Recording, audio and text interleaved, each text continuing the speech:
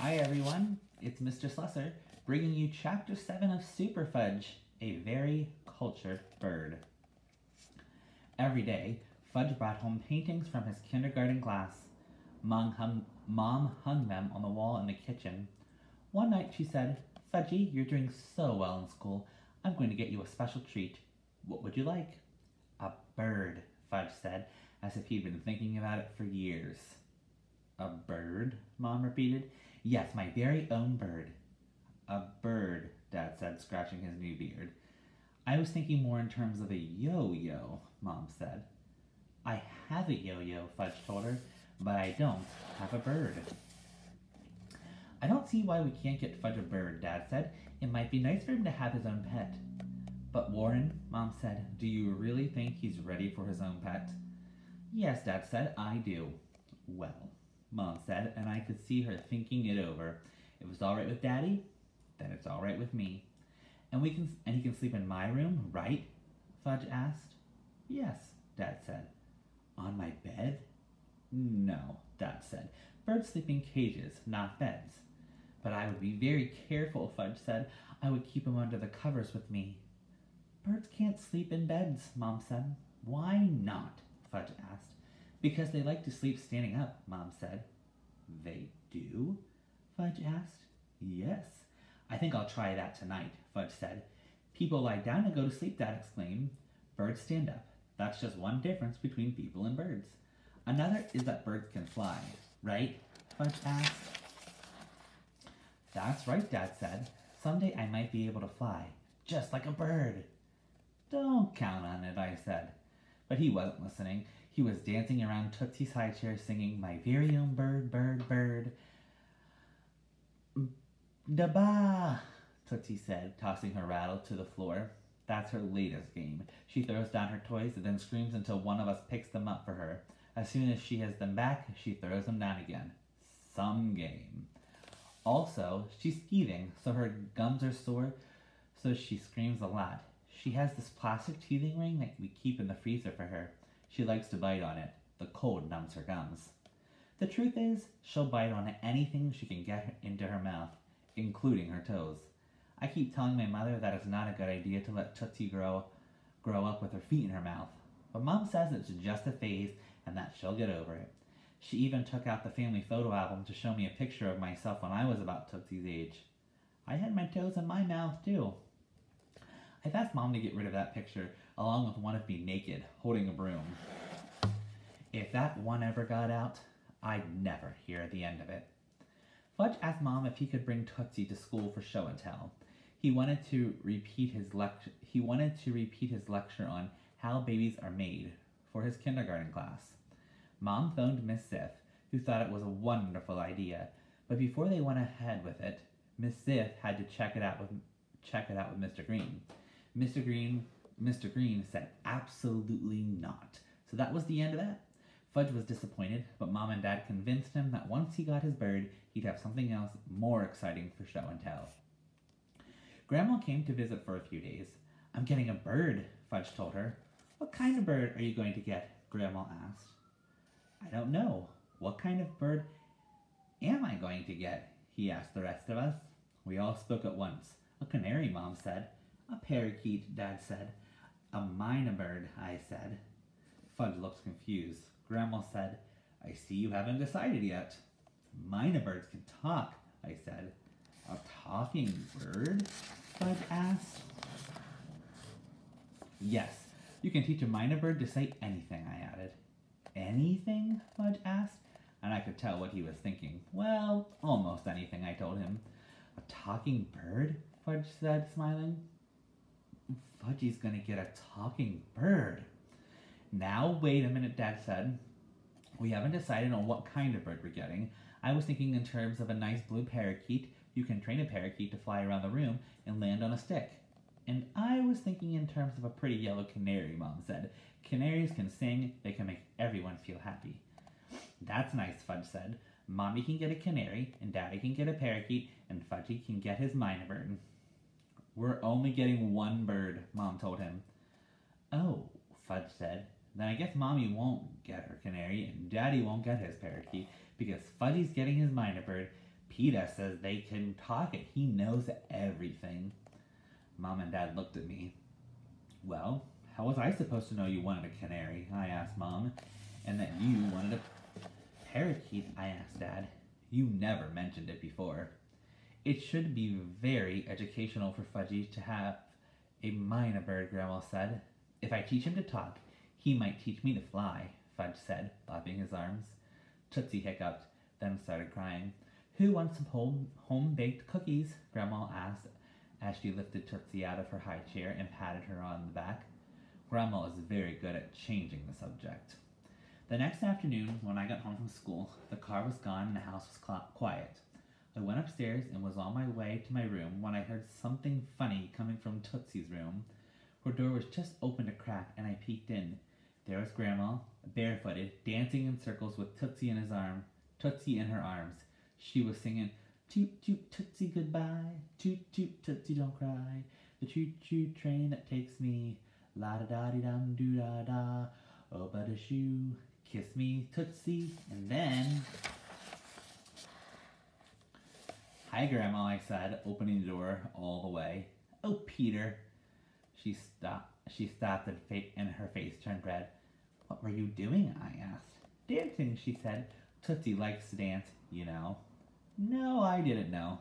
Tootsie grabbed a handful of Grandma's hair and screeched with delight. "What was that song you were singing?" I asked. "Toot toot Tootsie goodbye," Grandma said. "You mean there really is such a song? You weren't making it up?" "Certainly not. It was a popular back in, let's say, I can't remember the year, but it was very popular." Tootsie bounced up and down on Grandma's arms, wanting more. Grandma passed her to me. "Here, try it now." "Me?" I said. "You want me to dance with Tootsie?" "Why not?" "Grandma, I'm in 6th grade. I don't go around dancing with babies in my arms." "Why not?" "Well, because..." "Come on," Grandma said. "I'll sing. You dance." And she began her song again. "Toot toot Tootsie goodbye, toot toot Tootsie don't cry." I twirled around and around with Tootsie in my arms, and Grandma was right. She loved it. She screamed and laughed and threw her head back, and pretty soon I was laughing too, and all three of us were having a fine old time when Fudge appeared at the door and said, "What are you doing, PETA?" I looked over, and Mom and Dad were standing there too. "Oh, I was dancing," Grandma said. "Tootsie likes to dance, so we were dancing with her." She found her shoes under Tootsie's crib and stepped into them. I put Tootsie down in her infant seat and smoothed my hair with my hands, ready to explain that it was Grandma's idea, but I was just going along with her. But it turned out that I didn't need to explain anything, because nobody seemed to think it was strange that I was dancing with Tootsie or that Grandma was singing her Toot Toot Tootsie Goodbye song. "Guess what?" Fudge said. "What?" Grandma asked. "I saw him. I saw my minor bird." "Where?" I asked. "At the pet store," Fudge said. "We're going to bring him home tomorrow. They had to order a cage. He's all black with yellow legs and a yellow nose." "Yellow bill," I said. "Nose, bill, who cares?" Fudge said. "And he can talk." "What can he say?" "He can say hello in French." "In French?" I asked. "That's right, in French," Mom said. "He's very cultured." "And I've already named him," Fudge said. "What did you name him?" Grandma asked. I expected him to say Pierre or Jacques since he speaks French. "Uncle Feather," Fudge said. "Uncle Feather?" I said. "Yes, Uncle Feather," Fudge said again. "Isn't that a good name for a bird?"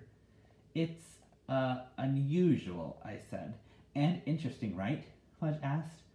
"Oh yes, definitely interesting." I told him it's a real privilege, Fudge said. I told him, "It's a real privilege," Fudge said, "isn't it?" "No, it's not a privilege," I told him. "It has nothing to do with privilege. I never should have used that word with such a little kid. He still didn't know how to use it. He probably never will." "So it's not a privilege?" Fudge said. "So who cares?" And he began to sing. "Uncle Feather came to town, flying in the blue sky, yellow nose and yellow legs, and he belongs to me, oh my." "Come on, Grandma," Fudge said. "Dance with me now." He and Grandma held hands and danced around the room while Fudge sang his latest to the tune of Yankee Doodle. Oh, I guess maybe I should try that song again. Uncle Feather came to town, flying in the blue sky. Yellow nose and yellow legs, and he belongs to me, oh my. I guess that's better. I'm going to pick up right back here since I tried that song again. My family and their musical numbers were getting to be too much, so I took off for Alex's house and some peace and quiet. The next day, Mom, Dad, and Fudge went down to the pet store and returned with Uncle Feather, complete with cage, cover, a box of food, and a book called Getting to Know Your Minor Bird. Bonjour, bonjour, Uncle Feather said over and over and over again. That means hello in French, Fudge told me, as if I didn't already know. Dad carried the cage up to Fudge's room, which happened to be next to my room, and all afternoon, all I heard was bonjour, bonjour, in bird voice. I banged on the wall between my room and Fudge's. Can't you teach him to say something else? I'm trying, Fudge hollered. I'm trying, Uncle Feather repeated. Swell, I thought. We just got Fudge out of the habit of repeating everything I said, and now we've got a bird who does the same thing. Why didn't I keep my big mouth shut at the dinner table that night? Why didn't I convince Fudge to listen to Mom and get a canary, or to Dad and get a parakeet? The next morning when I went to have a look at Uncle Feather, he greeted me with, Bonjour, stupid. Isn't he smart? Fudge asked. Doesn't he learn fast? Yeah, he's terrific, I said. As I left the room, Uncle Feather called out, Goodbye, stupid, goodbye. Goodbye yourself, I said.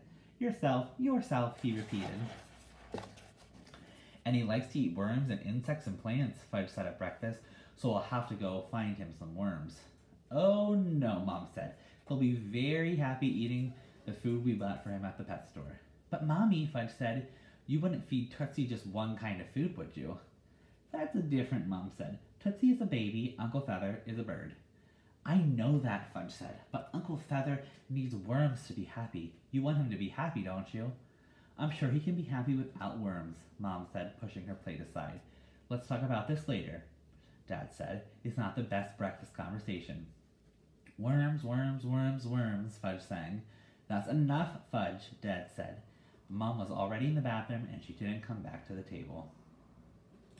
Grandma came to visit the following weekend and was surprised to find that Fudge no longer slept in the hallway outside my parents' bedroom.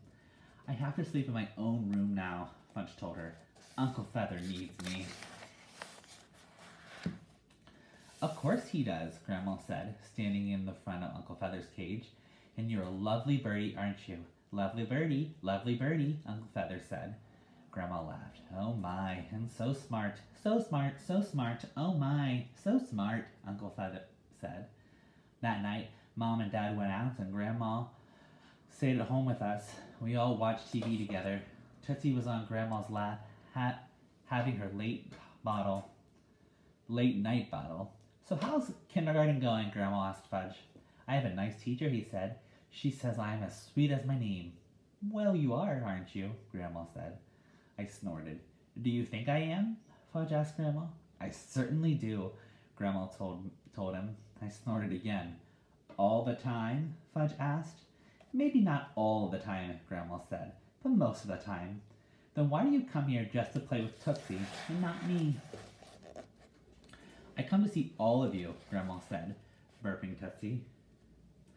But you're always holding her, Fudge said, and singing dumb songs to her. They're not dumb, I said.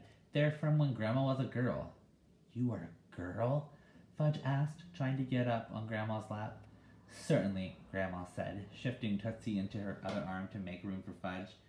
You were little, like me? Yes, said Grandma, and I went to school just like you. Fudge shoved Tootsie out of the way, so Grandma passed her to me. What did you do there? Fudge asked. Oh, I sang songs and painted pictures and played games and learned to read. You learned to read in kindergarten? Maybe it was first grade, Grandma said, patting Fudge's head. It was a long time ago. It's hard for me to remember. You know what, Grandma? Fudge said. No, what? I'm the middle child now. So I need lots of attention. Who told you that? Grandma asked. I heard Mommy talking on the phone. It's more important for you to play games with me than with Tootsie, and you should try to remember that. What about me? I asked. Where do I fit in? You don't need attention, Fudge said. You're in the 6th grade. I was beginning to get annoyed. That doesn't mean I don't need attention. Everybody needs attention, Grandma said. Even you? Fudge asked. Yes, even me, Grandma told him. Who gives you attention? Fudge asked Grandma. My family and my friends, Grandma said. You should get a bird, Fudge said. A bird would give you lots of attention. A bird wouldn't care if you were the middle child or not. Neither would a dog, I said. You should get a dog like Turtle. As soon as he heard his name, Turtle looked up and barked. Tootsie opened her eyes and said, Gaga, goo ga. That's right, I told her. Now go back to sleep. Grandma went upstairs to tuck Fudge into bed, and I went up to put Tootsie in her crib. Good night, sleep tight, Grandma said to Fudge. Good night, sleep tight, good night, Uncle Feather called. Grandma dropped the cover over his cage. It's the only way to shut him up, and even then he kept on calling good night, until I kicked the base of his cage. After we'd had Uncle Feather for 2 weeks, Fudge was ready to bring him to school for show and tell. Ms. Ziff invited the other kindergarten class to come and see him, and I got a special permission from Mr. Green to skip half of English and go down to Fudge's room in case of an emergency. Mrs. Hildebrand's kindergarten class marched in and sat in a circle on the floor, right behind Fudge's class. Uncle Feather's cage stood in the middle of the circle. When everyone was settled, Fudge pulled the cover off the cage and said, Presenting Uncle Feather. Ooh, all the little kids said. What a beautiful bird Farley has, Mrs. Hildebrand said. Isn't he a beautiful bird, class? Yes, Mrs. Hildebrand's class answered, sounding like robots. Yes, what? Mrs. Hildebrand asked. Yes, Farley has a beautiful bird, her class said together. He speaks French, Fudge said. Does he really? Mrs. Hildebrand asked. Yes, Fudge told her. Well, what a coincidence, Mrs. Hildebrand said. So do I. She went right up to Uncle Feather's cage, bent way over, and said, Parlez-vous français? Uncle Feather cocked his head, looked straight at her, and said, Bonjour, stupid. That's the end of chapter 7. I hope you enjoyed it. I have one more chapter. Stay tuned for chapter 8.